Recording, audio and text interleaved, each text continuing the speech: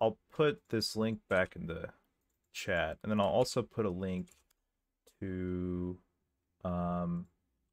the folder that I had this stuff implemented in when we look at code, so you can follow along. It's going to be a little bit tough to follow along because these files are a mess. They're not that much of a mess. They're just enormous. So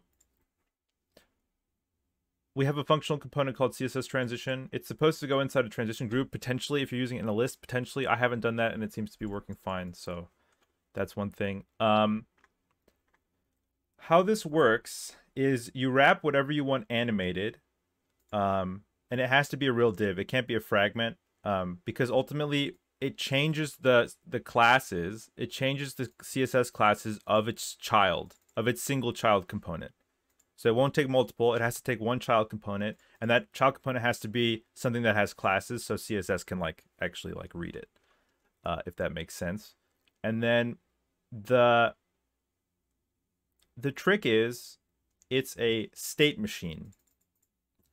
And so a state machine can have, we haven't really looked at state machines, but a state machine has basically predefined states it can be in.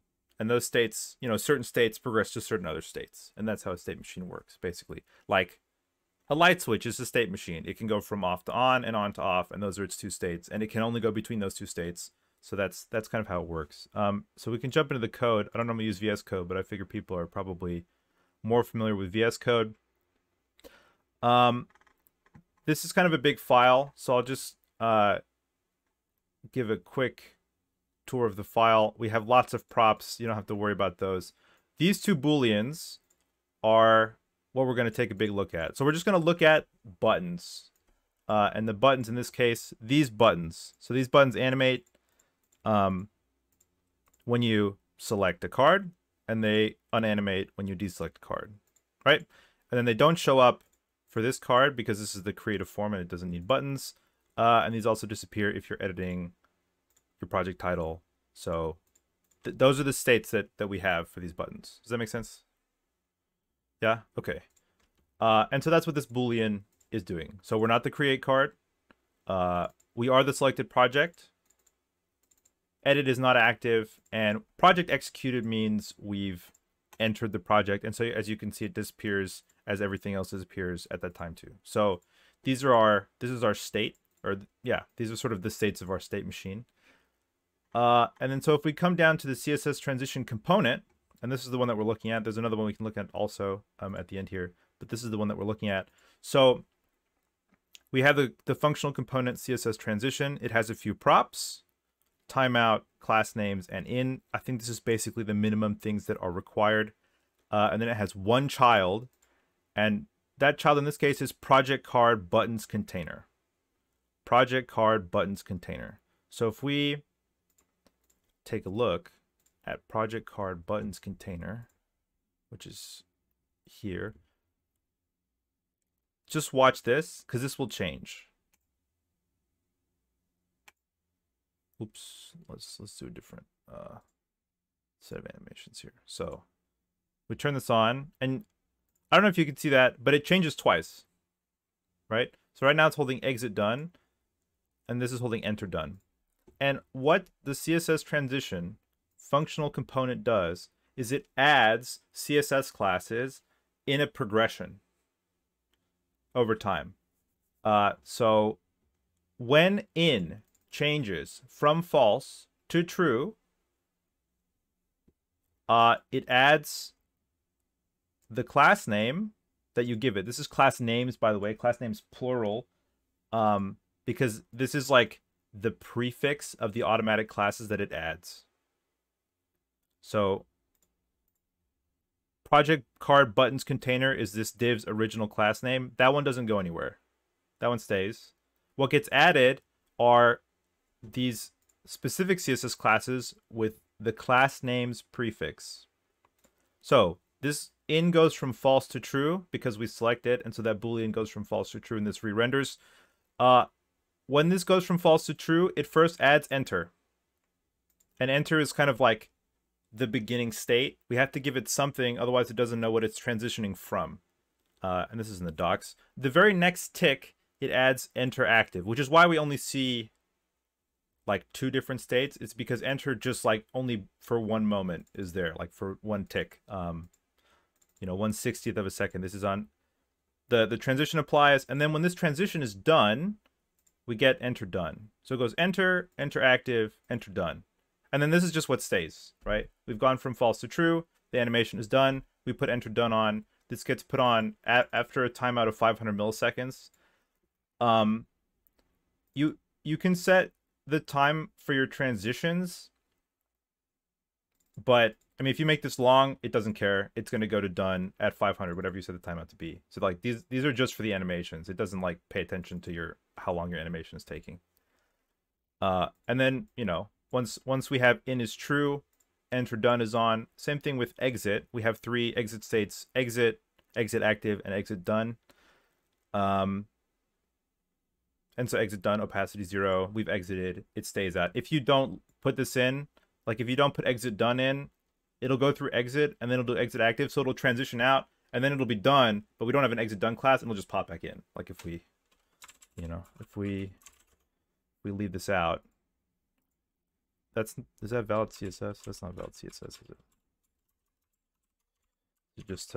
Just to show you what this looks like, you know. Let me refresh.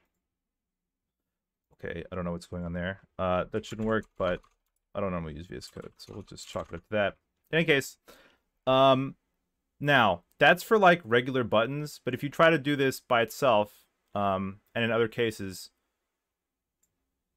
you'll run into trouble. So for one thing, this library will not do the entrance animation on initial mount.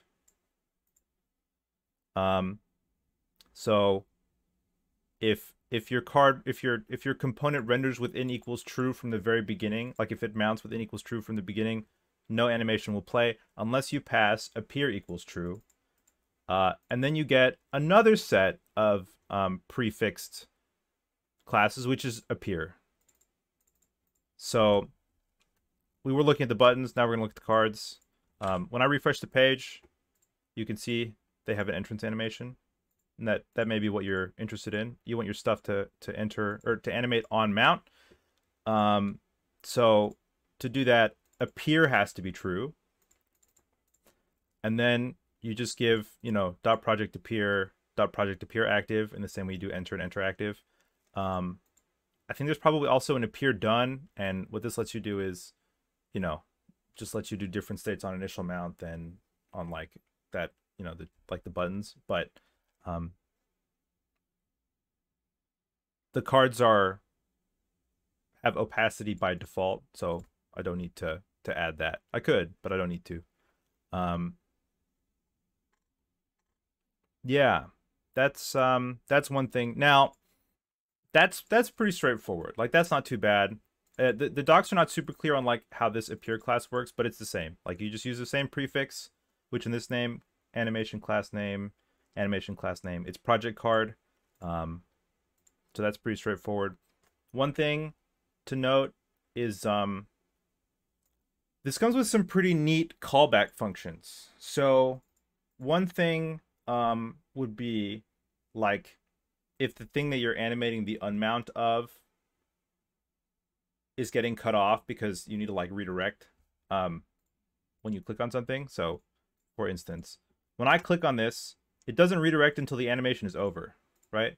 Because if it redirected when I clicked on it, we wouldn't see the animation because React is going to unmount pretty much everything here and mount whatever the page is asking for, right? According to your routes file, right? So in order to get around that, you give this on exited, and on exited gets called when the timeout runs out on the exit. So basically when I click on something, I set a state, you know, I set one of my state booleans, project executed, to true. And that will turn, you know, all my project cards to off. But we won't redirect until the animation is done using on exited. Does that make sense? Yeah. So it's like, okay, if you want to animate the exit of something, you have to wait till the exit is over. And so you just use the on exited callback. There's actually callbacks for the end of a lot of the different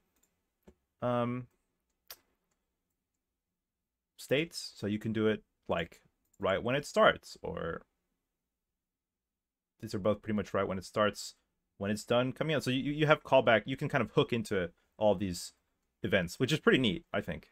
I think that's everything that comes to mind.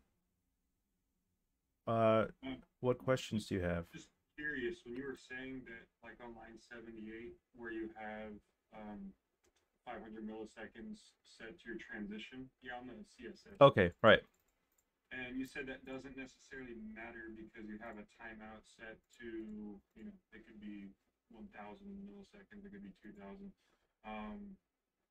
So is that really necessary then to throw that into the CSS property, or is that more to just be explicit on? I think it needs this,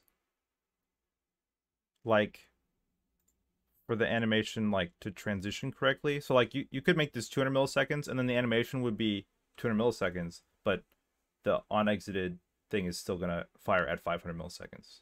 So in the CSS, these timers only apply to the animations. Like in one place I'm using like 700 just because I wanted it to be slower and it just felt better when it was going a little bit slower, and then some I have like a little bit faster because it just feels better when it's a little bit faster. But 500 milliseconds is still the, like, what I imagine happens is, like this just calls a set timeout, and then when the set timeout fires, it just hands it these functions. So yes. Any other questions? It's a bit of a pain. I'm not sure I would like blanket recommend it, because like managing, like, all of a sudden I have like way more state booleans, right? Because like, if the form has been submitted, we don't want to redirect right when the form submits. We want to let the animation do the redirect. Right? So it gets a little bit complicated, right? Like it doesn't redirect until that animation is done. But it's not bad, all things considered. That's pretty interesting. Like the way you explained each of the different things. Thanks. Thank you, man. Appreciate it. Yeah. Well, if there's no other questions, I guess we can all get back to work. Yeah. Oh, one thing. Sorry. Go ahead. You first. I was gonna say, would you mind like sending the video after? Yeah. So Nate and Damien, I did record this. If you guys are okay with me like distributing that, let me know, and if not, I won't do it. But okay. All right. Okay. Yeah. Cool. Appreciate it. Okay. Yeah. All right. Thanks, guys. I'll Thanks, man. I appreciate that. Yeah. See you later.